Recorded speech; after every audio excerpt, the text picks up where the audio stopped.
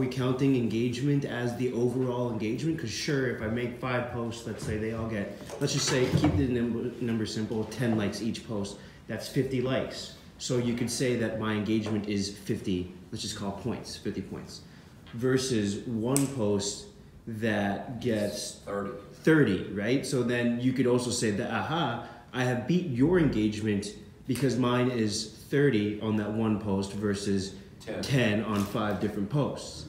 And so the question is, well, which one grows it more? And the answer is honestly neither. I mean, because like, yeah, there's,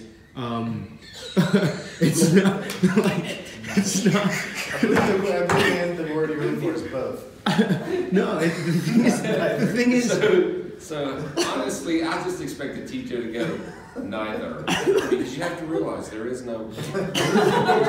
No, but. Good job. Yeah. Impressed with your vibe.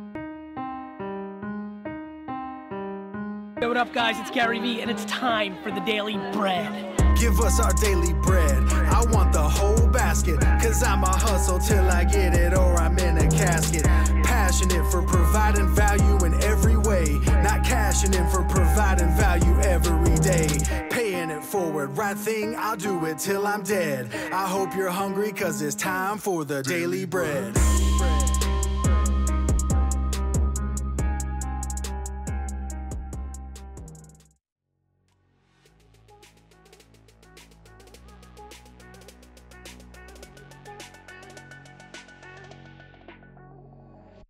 This morning we had a meeting from 7 to 9, and then another meeting from 9 to 11, and then I just went and grabbed lunch real quick, and then now we got something coming up at 2, and then webinars at 3 and 4, and so it's non-stop, man. Living the life of a busy man.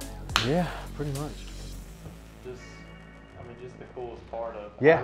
I'll be honest. I had no expectation of you even. Yeah, man. No, that's what I love to do. It's fun, man. I mean, that's like kind of the whole reason I do my social media stuff. I mean, we don't sell anything, we don't make money off of it. It's just to kind of pay it forward. And that's just such why is there a random stapler concept for me to wrap my mind around still? Because I'm thinking about trying to do that within. You know, it's hard to do that because real estate, you're essentially, you're trying to sell people on wanting to buy a home or allow us an opportunity to list your home. And that's different. Like as you build your brand there, it'll be something that you can do on top of all that. Yeah. As a realtor, like with what I do with life insurance, I don't need to do it through social media just because of the system that we've built that's enabling us to do it in our systems, like the way we sell. With what you're doing, like so much of that does have to become there's no way to like separate it from your personal brand and like all that. So but I think one thing I've seen realtors do very well with is just like creating, and I've talked about this a million times, but I always use the real estate example when I talk about it, is this whole like idea of like getting as narrowly focused on a niche as you can. Like that's been our success in insurance, is we're extremely narrow in the niche of people that we serve. And life insurance? Yeah, with life insurance, but like within the people that we actually sell to, like it's extremely narrow. And by doing that, we've been able to build all these systems around that particular person. So like let's just say like in real estate, if you want to do like first time home buyer. That's actually what I'm trying to focus on. Yeah, so first time home buyers, but then even like try to go like even more narrow, like first time home buyers in the east side of town, or like, first time home buyers downtown, or first time home buyers, like if you can become an expert in an area, it sets you up for success. Yeah.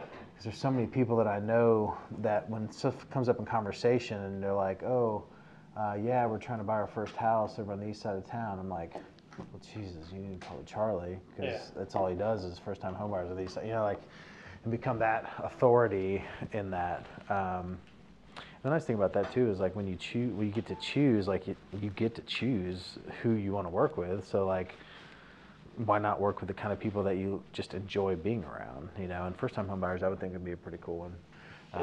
Going through that process. I mean, there's probably some frustrations with dealing with first time home buyers, but Well, exciting. the market that a lot of them are in under 200,000, it's going so quickly. They don't have a choice of, okay, well, I want to. I tell people, if you want to sleep on it, you're not going to sleep in it. Yeah.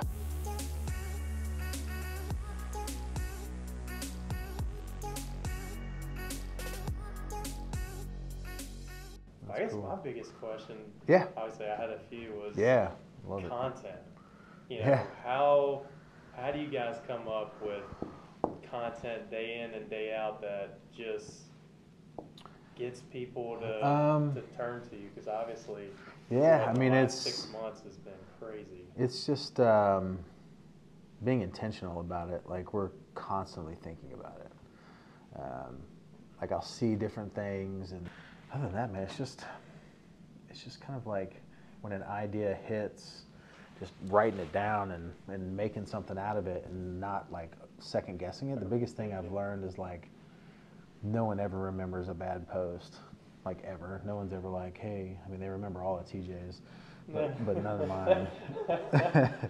But like, no one's ever like sitting around going like, hey, did you see that post Tyler did two Saturdays ago? Like, it was terrible. You know, like, because there's so much. There's so much like on, there's. They don't have time. No, like if they're just scrolling, and if there's one that is particularly not great, like, but I think people are crippled by that. Like, people think that like, oh, I've got to, like, every post has to be so perfect. Like,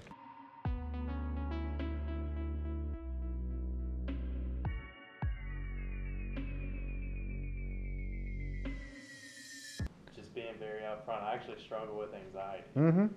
So like coming into a setting like this, you know, potentially, okay, I might be on camera or video, like, made me a little anxious coming in, but I'm like, you know, this is what it takes to grow, to be authentic, and that's when I'm trying to learn how to convey. That's why I put my, you know, on my bio for Instagram and my profile, this is my story, so I'm trying to pay off debt, just like you are. First-time home buyers, my wife and I bought last year for the first time, so, you know, trying to see what you and Gary Vee and a lot of other guys, how you connect with people, like so many people in different walks of life, it seems, you connect with each and every one of them, which is... I mean, well, first thing I would say is that, like, I would have never been able to know that you were nervous or anything like that. Really? Like, at all. Like, definitely, your presence is very commanding. I don't know what it is about social media, but for me, like, I'm able to connect with people so much more on social media than in real life. Like, the idea of going to a networking event is like my version of hell. Like, like, I literally would rather do anything in the world. Like, I'd rather go roof houses all day. Like, it's just horrible. But connecting with people on social media, I just, I don't know.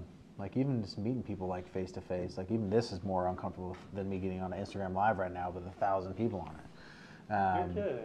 No, I mean, 100%. Because, and I don't know if it's because I'm extremely, we can't figure it out if it's like introverted or just like, it's not really introverted because I'm confident. I don't know. I'm just weird with people.